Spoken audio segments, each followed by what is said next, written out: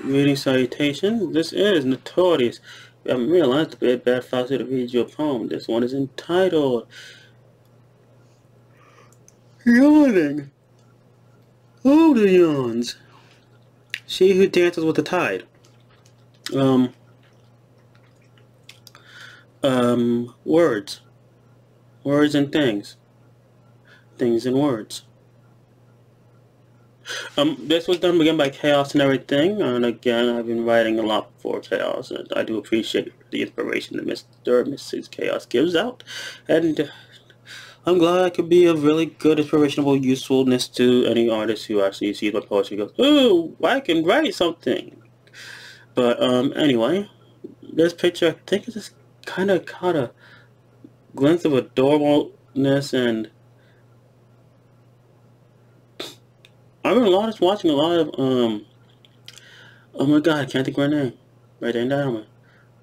But I've been watching a lot of belly dancers lately, and I like the control of it.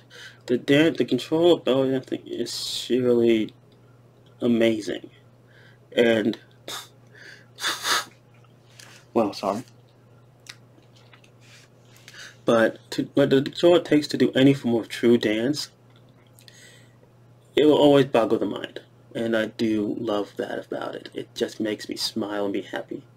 But I like this picture because not only does it focus surely on the subject, it brings your attention to everything around it as you're following the actual movements of the subject. But you ain't moving at all. Then you aren't seeing shit, and you have no imagination. But any good artist or storyteller can make the subject, even if it's a still, move without moving. You can envision the movements.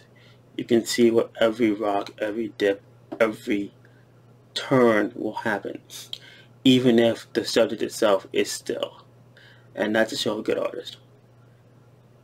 Like an artist, a writer can make every word move, can make every word pop, to where the simplest of words can mean something. And again, that's what's a good writer. I'm not there. I don't think I'll ever be there. But then again, that's my own pessimism of my own works. I'm normally a very optimistic person, but like anyone is with their actual craft, they think it sucks. Everybody else thinks it's awesome. I'm a firm believer of I think my shit sucks.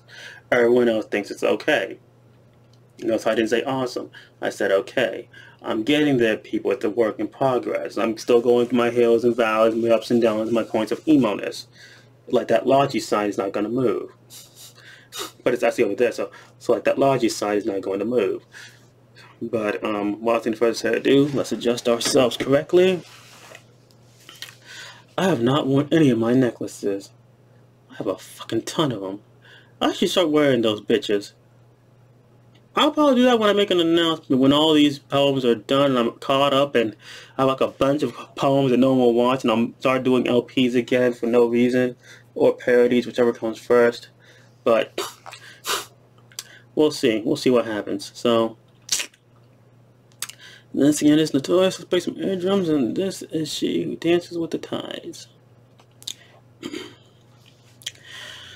Tell me, youth, do you know of she who dances like the brilliant glories, skipping across the knitted seas, tipping, flipping, and dipping off the waves' crest as if they were trapeze wires above the glass plane?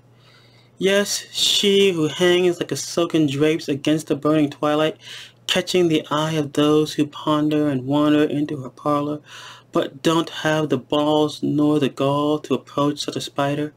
For if you know of she, then you know of I, who swings the harmony of this forgotten lullaby. For I am the one who lets the silk kiss the thighs, and as her hips swirl to the melodies of the moon's light and the ocean's gentle tide.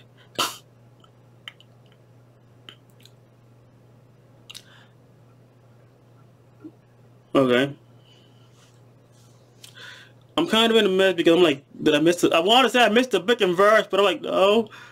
I didn't. I was good.